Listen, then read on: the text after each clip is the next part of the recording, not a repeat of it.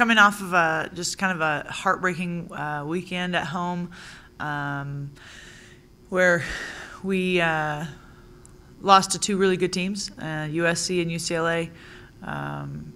Both games, I think you have to give credit to them. They beat us, but I think in both games we feel like we left something on the table there. So it's hard, but you know, it's easy to talk about process and all of that when you're winning, and when you drop a couple, you can't get derailed and think that things aren't working, because they are. So every weekend, every week our goal is to improve, and every I can look back at last week and say we got better in a lot of areas, and that is what the process is all about, and we just have to be even more locked into trusting the process, and I see a lot of good things out there. Certainly every time we play we want to win, and it's really tough when you feel like games slip through your hands, but that's the nature of the business, and you just have to regroup and get ready for the next game. I mean, that's what this business is. And to go into more in depth on that process with the team's success early this year, and even with the tournament approaching in about a month, postseason starts. So does getting the team to focus become more difficult? I don't think so. I think the hardest time to get a team to focus is the end of January, because the tournament postseason is not really in sight yet. It's not really on your radar, and kind of the newness of a season has worn off. And so I think end of January is kind of the tough time. And once February hits, there's a little bit of adrenaline that kicks in because postseason is in sight. And basketball season's a long season. I mean, it really is. And it's hard mentally, and it's hard physically for players and coaches. And so I'd be shocked if we had to try to motivate this team to get them to focus. These guys want to win.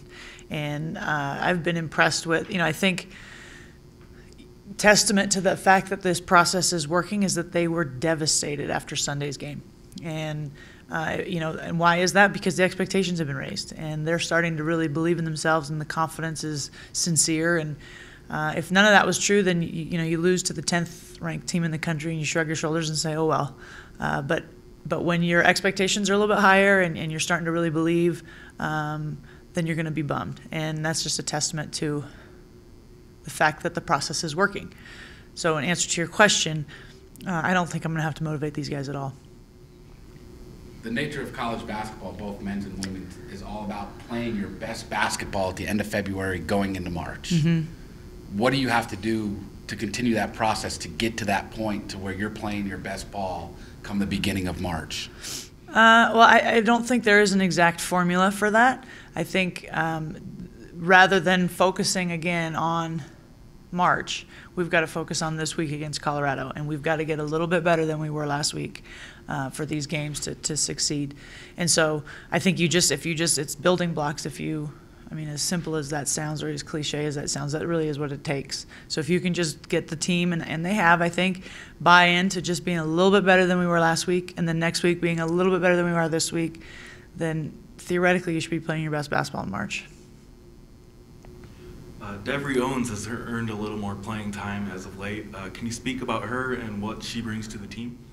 Yeah, Dev's a experienced player, and she's done a nice job. We're playing her a little bit out of her natural position just because of our injuries that we've had, and with losing Nakia Arquette to a season or career-ending kind of knee injury.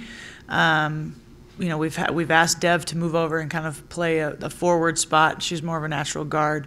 And that's hard on players, and that's not lost on me as a coach. But she's done a nice job with that. She has great vision.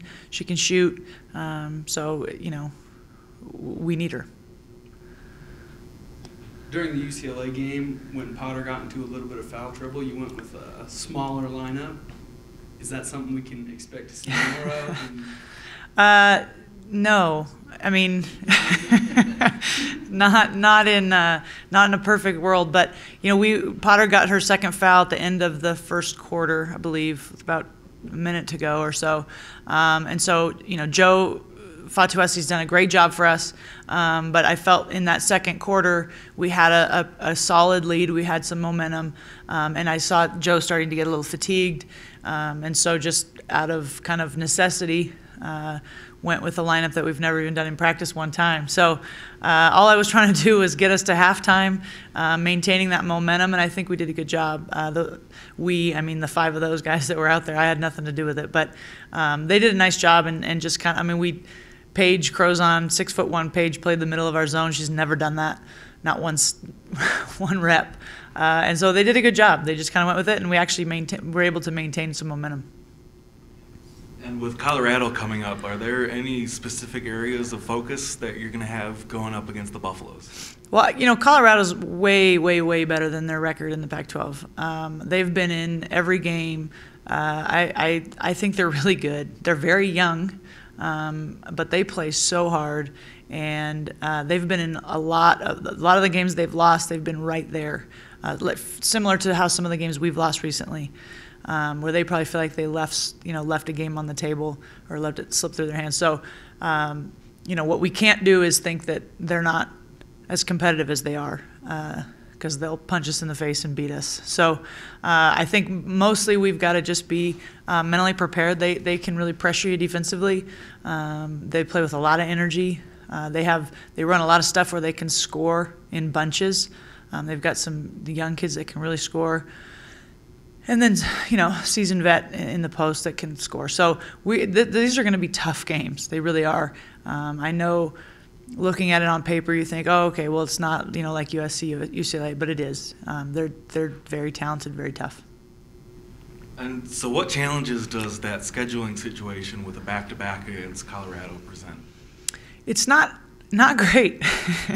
I don't know of a single coach that likes it, but it is what it is. It's kind of how because of when the conference tournament is, and you kind of have to work backwards and fit it all in, and with the schedule the way it is, the only way to do it is this way, or split up and you play your travel partner at another random time, maybe right after Christmas or preseason or whatever. So this is really kind of a necessary evil that the conference has dealt us all. So it's not ideal. I think whoever wins the first one, it's tough. It's kind of a trap game, the second one, because it's a natural instinct for your players to relax a little bit after you win, after you beat somebody, and then to have to turn around and play them 72 hours later. It's tough, but I think that's where coaches can kind of earn their keep a little bit in terms of tweaks and things you can do so that the opponent doesn't get comfortable with what it is you do. It's like playoff basketball almost, where you have a series, best of 3, where you've got to make adjustments to play the next game. So that's what I anticipate. I don't think either of these games are going to be easy games, though. And Malia Nawahine has really made an impact lately with her scoring and been really tough on the boards. So when she's playing like that, what does that add to your team? Well, it's hard to take Malia off the floor because she just does so much that even a lot of stuff doesn't even show up in the stat sheet. But I've always described her as just feisty and plays with a little chip on her shoulder, which I love. And you got to have players like that. She's not afraid to mix it up. She's, 5'10", 5'11", and pretty thin, but she doesn't play like that. She's fearless, but it's hard to take her off the floor because of just defensively. I think she's our best defender on ball, and then offensively she can really get out and run and puts pressure on the defense that way, just because she's always trying to be the first person down, and now she's continuing to learn where she can find her shot. The one thing that we work on and talk about is letting shots come to her a little bit, not trying to force stuff. And she's gotten, I think what you're seeing now is that's starting to click a little bit, and so she's not forcing things and letting the game come to her, and she's becoming really, really effective.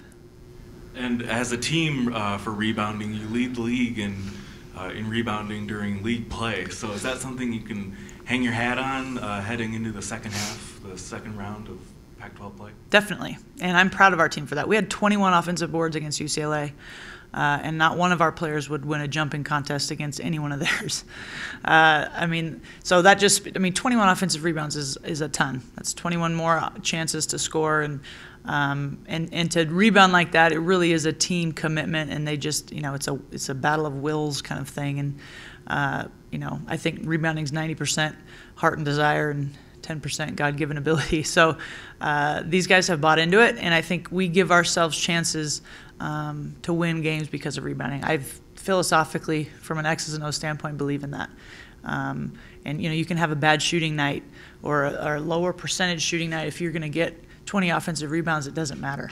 You're going to get yourself to the free throw line, and you're going to do some things. So I'm proud of that stat, but we can't relax. Our goal wasn't to be a great rebounding team for half of conference. We got to finish it out. Great. Thanks, Coach. Thank you.